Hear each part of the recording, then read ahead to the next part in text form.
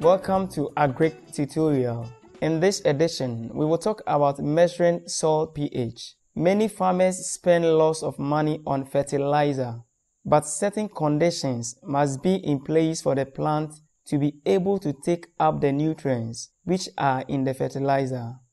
Do you know that most of the soils in West Africa are far too acidic? The plant roots are not able to take up the nutrients, even though they are in the soil. In those cases, you just waste money on your fertilizer.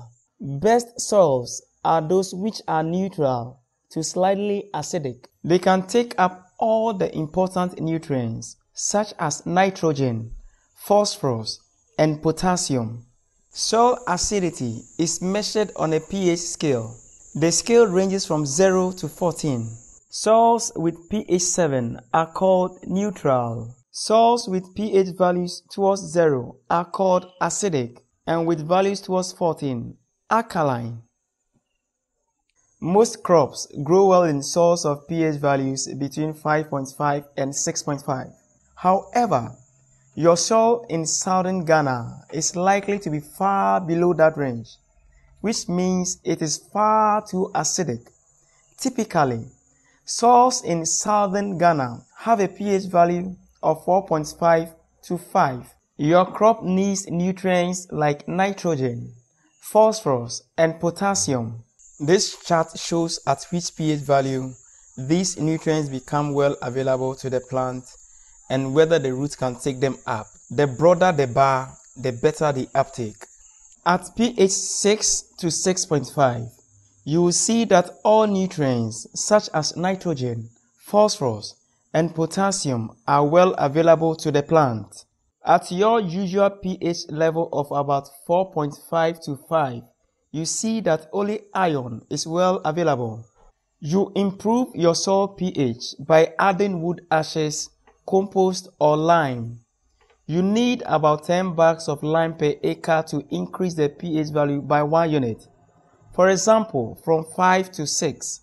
This is about 5 kilograms of lime per mango tree. The lime should be applied on the drip line around the tree in a 1 meter wide band. So, before you purchase expensive fertilizer, first measure the pH of your soil and then correct it accordingly. We will now show you how to measure the pH.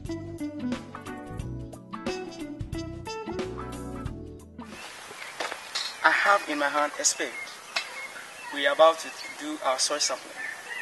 In soil sampling, we don't take soil from one spot of the agricultural field. We pick soil from various spots of the field. Then we combine it together and then pick our sample from it for analysis. And the depth of the soil from which you take your sample depends on the type of crop you are going to plant. For shallow crops like chili pepper, cabbage, lettuce, okra, garden eggs, tomatoes, the depth of the soil is from 0 to 15 centimeters. But for for perennial crops like mango, orange, you go as deep as from 0 to 30 centimeters or even more. The first thing you have to do is to get rid of the biomass from the surface of the soil. Make sure that there is no biomass on the surface of the soil. This is a demonstration of how to pick the soil sample for your analysis. I want to go as far as 15.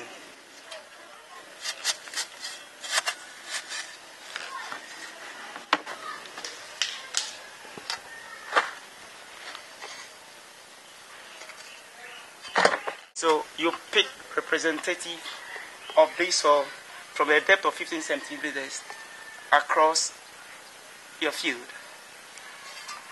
Then what you do is you mix this together. You can use your hand to mix it together. You have to get rid of any foreign items in the soil. After taking your soil sample, make sure you fill back the holes to prevent people from stepping into it and getting themselves injured.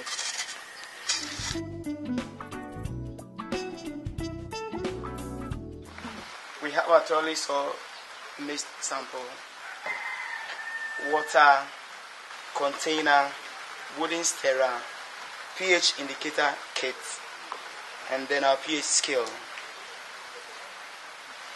We pick a portion of the thoroughly mixed soil sample. The ratio of the water we are going to add to the soil sample should be 1:2.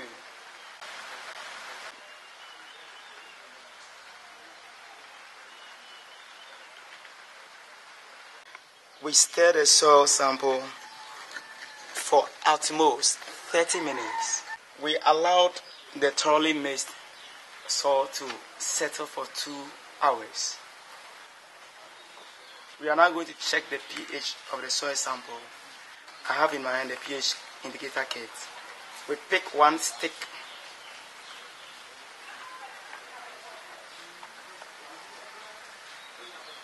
We then stir the water, the solution, with the pH indicator for 3 seconds.